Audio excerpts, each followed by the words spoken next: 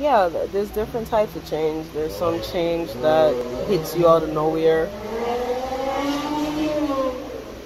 and you got no choice but to either fold or mold to it. So fold or mold is really the only two options for, dealing with change.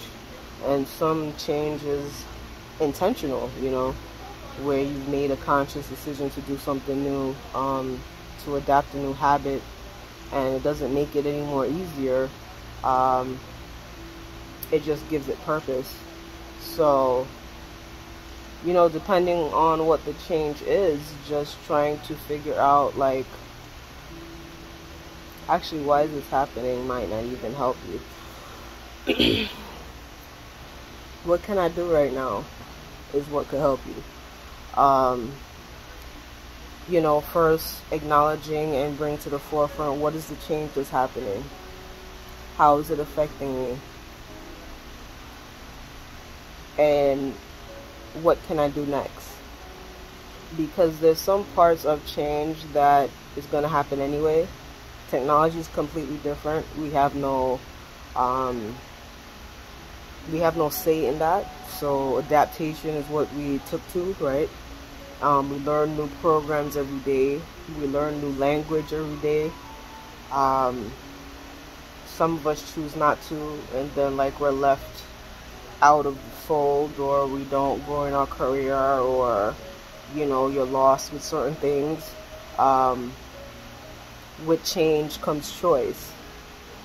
So are you choosing to make the best of it, and how? Because of course there's tough things that happen that are our changes. Illnesses, any type of grievance, those aren't easy changes. Those aren't within our control, but what can we learn from it? What can we hold dear about it?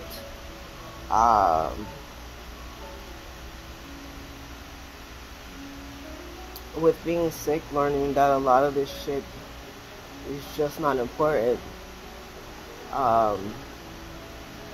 was my lesson.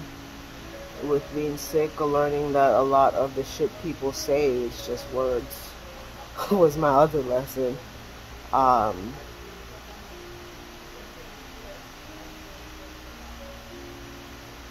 And that a lot of the fears mean nothing if you think about the type of pain you can endure. Not that we want to endure it, but when you look at the strength that has come from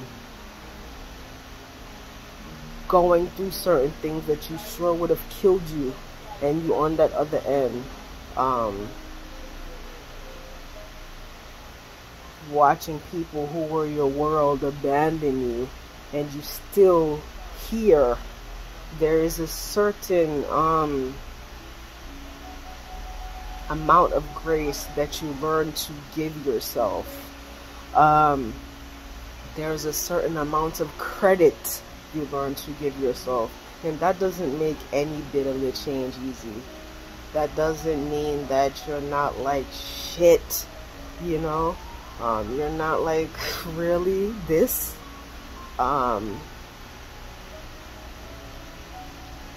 It's just that you move through it. Even if you gotta do one thing to deal with it a day, do that one thing. That's what I've been trying to do, just that one thing. And maybe the next day you could do more than one, and just keep moving and keep pushing.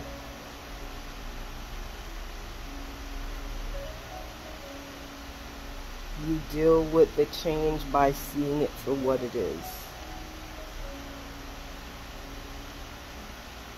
Taking that benefit, making inventory of what matters to you. What are you learning?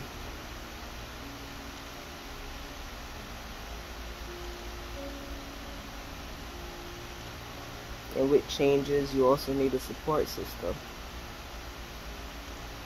People who acknowledge and try to understand. Because a lot of people will say they're behind you, but they're not really hearing you, or they're not really seeing things for what they really are. They see their own world and their own world only. And even if all that crumbles down and you end up having nobody, you got you. You gonna always have you.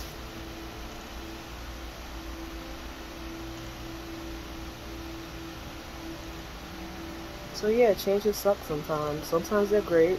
They could be something like a promotion, um, marriage. Um, they could be awful, like a separation, um, a new environment that happened out of nowhere that you wasn't expecting. Either way, change comes whether you want it or not.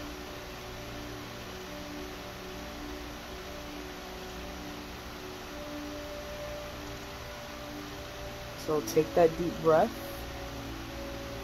look at the facts, acknowledge your feelings, and come up with a way to tackle it.